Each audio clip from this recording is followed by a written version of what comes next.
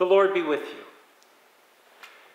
Today in Toronto we had a beautiful funeral for a beautiful life well lived.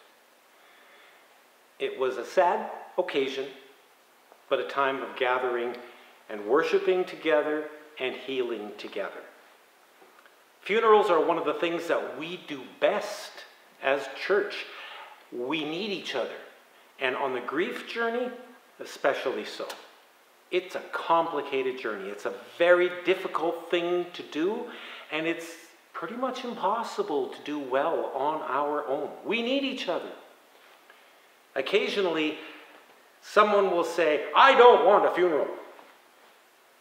Best thing to do in that case is smile politely, say, "Yes, I understand," and then promptly forget completely about it, because that's a request that need not be honored.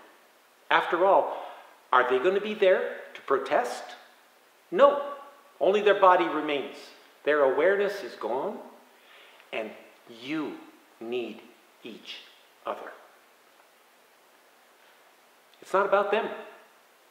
The funeral is not about the person who has died. It really is about and for those who remain, those of us who are here to grieve.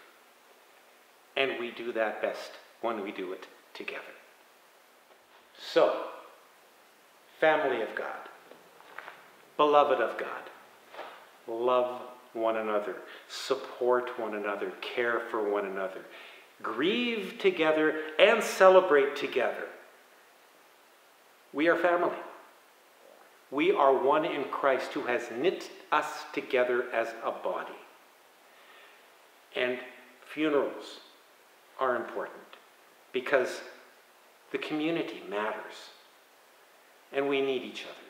I thank you profoundly from my heart for the opportunity to participate in funerals, in these celebrations of life and these remembrances of life. Because it calls us to make sure that there is life before death, that we have lived well, loved one another well, and are challenged to grow in Christ and to grow as a community together. Love one another.